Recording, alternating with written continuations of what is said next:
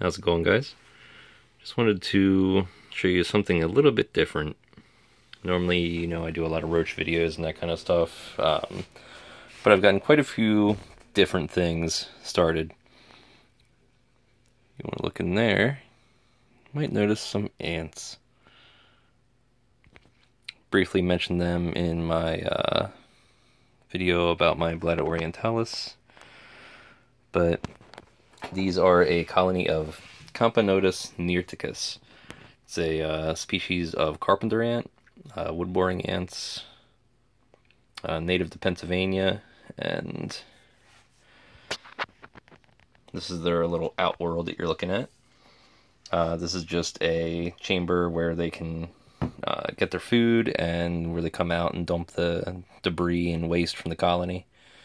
A little connector tube here, and this is a formica nest from AntsCanada, another YouTuber that has a ton of subscribers and a bunch of ant videos and everything like that. He produces these nests, so I got one of them just to try out, and it has so far worked really well. So I really like the fact that it has a cover.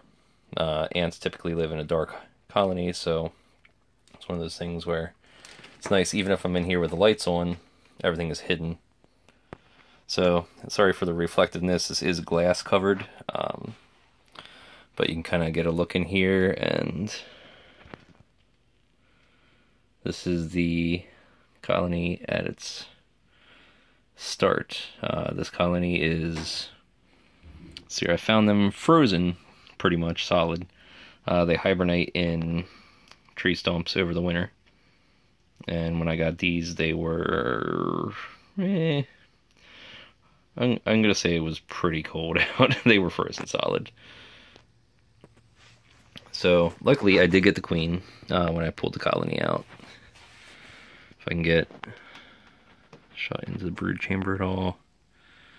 It's really hard to get my camera to focus through here. There we go.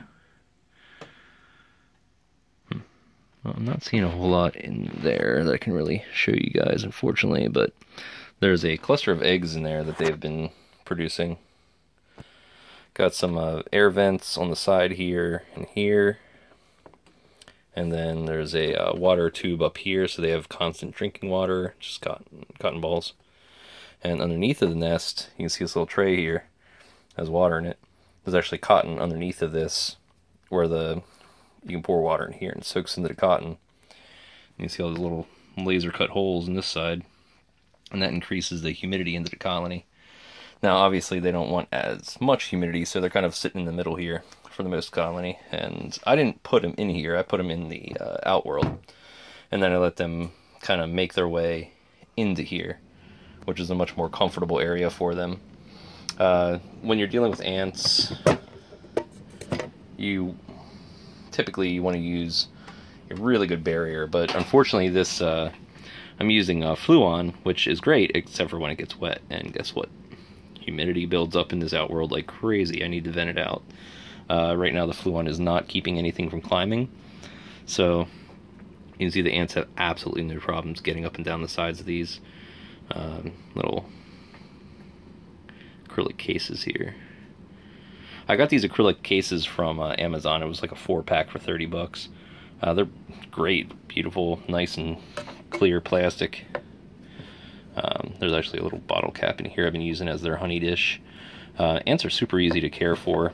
What I give them is every couple of days, give them a couple drops of honey in there. Well, more than a couple, I guess. I basically fill the cap up every couple days, and I also give them a roach, medium-sized cockroach every. Let's fill that up, and once they find it, they'll get over there and they'll clean all that up.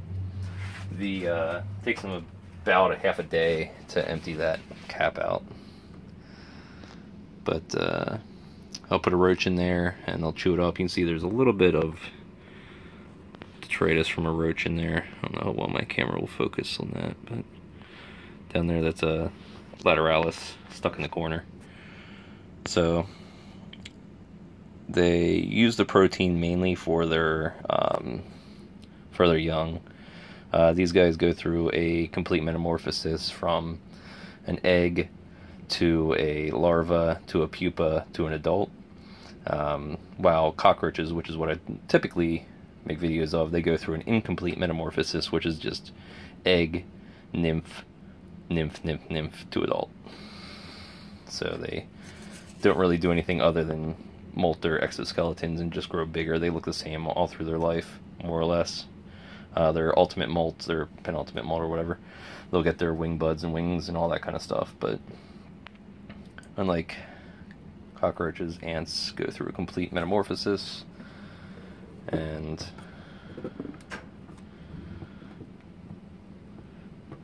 like I said, this colony is wild caught. Just dug them out of a stump, frozen. That is, for me, really convenient to start a medium-sized colony.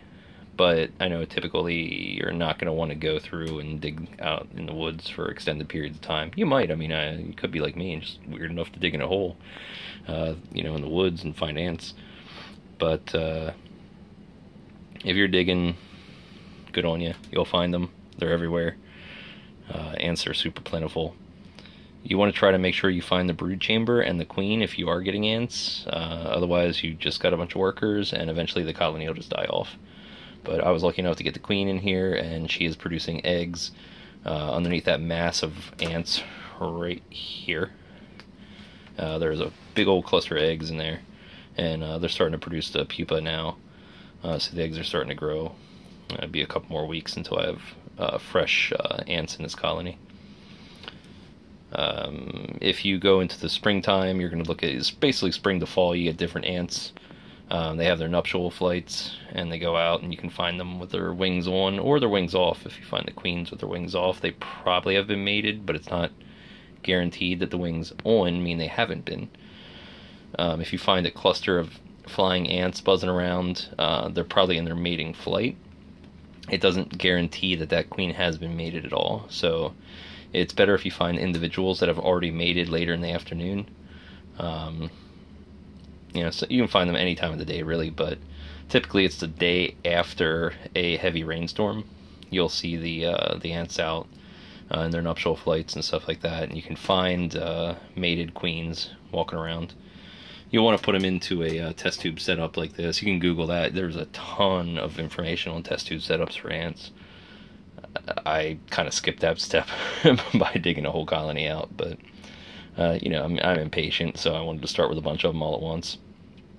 I actually found 2 of these colonies while I was digging. The other one I gave to a co-worker, and he is raising. It was a much smaller colony, maybe 50 members or so. So it would have been like a cluster like that right there.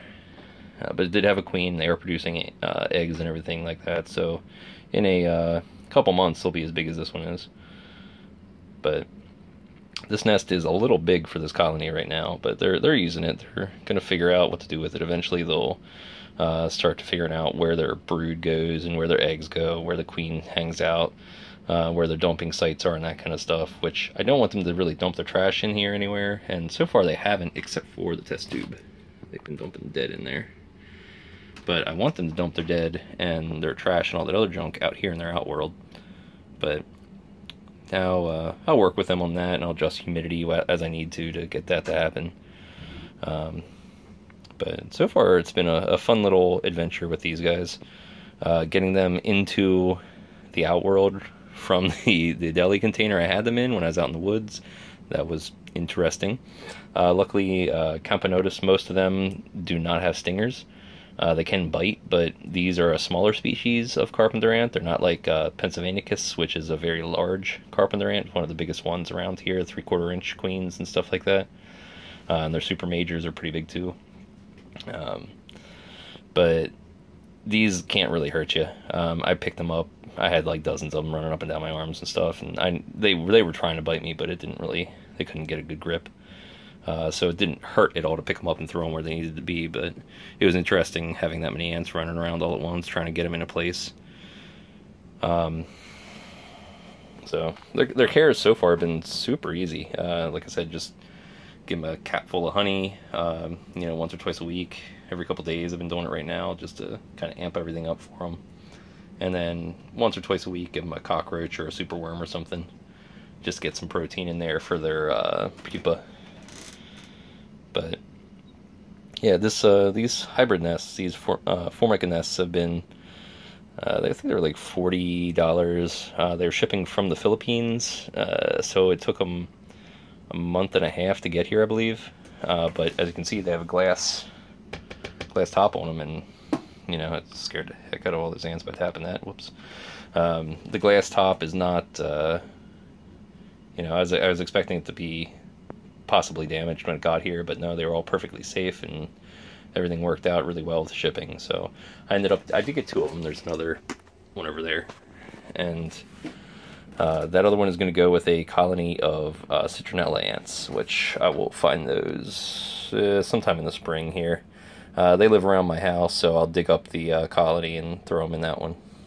They're just an interesting looking ant. They're about the same size as these, a little more stout. I'm not sure what family they belong to offhand there, but I'll figure it out. I think they're, I don't know, if they're not Camponotus. I think they might actually be formicas, but I might be wrong on that. Any of you ant folks can, myrmecology, you know, people that may or may not care about ants, you can correct me on that one.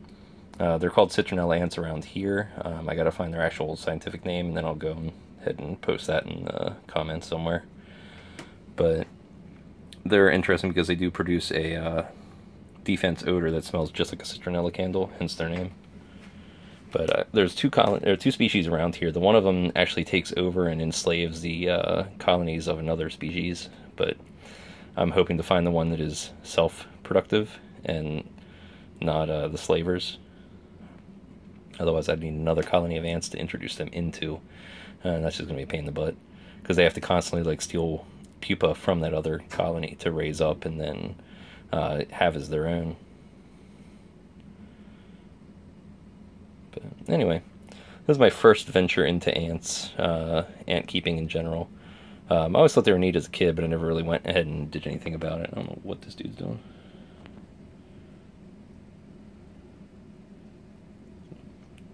Out of ball behavior. Anyway, yeah, it's first time I ever got into ants as an adult, so it's interesting. Definitely more fun than those little sand nests or the ones that are like the gel. The gel's just bad. Don't do them. They're just bad. I don't know why anybody gets them. They're just going to kill your ants. This is nice. If you have a little bit of money to invest, I'd definitely suggest getting one of these. Again, if you go to AntsCanada, they're pretty known on YouTube for all this ant stuff. So I'm sure if anybody cares about ants, they have heard of AntsCanada by now. But like I said, shipping to the US took a little time, but it got here perfectly fine, perfectly safe. Everything fits together nicely. It came with these 2 here. It came with this adapter, this test tube, and this plastic tube here with another adapter and some other odds and ends with it. This Outworld I bought separately. Like I said, I got it off Amazon. It's like a 3 or 4 pack for like $30. They're very hard acrylic plastic. You have to be careful when you're drilling them, because the drill bits, if you're pushing too hard, you'll just crack it. So just go very slowly with it. I suggest setting everything up, including your Outworld, before you put the ants in. I actually had the Outworld before I had the colony, so I had to drill that hole and plug it immediately before I transferred them in. So they made their way over into the colony after like a 2-day period, but it worked out. If you guys have any questions, you know, give me a shout. I'll do my best to answer them. Ants are my specialty, but they are fun. I'm starting to learn a lot more about them. And, you know, like, comment, share. I'll see you all around.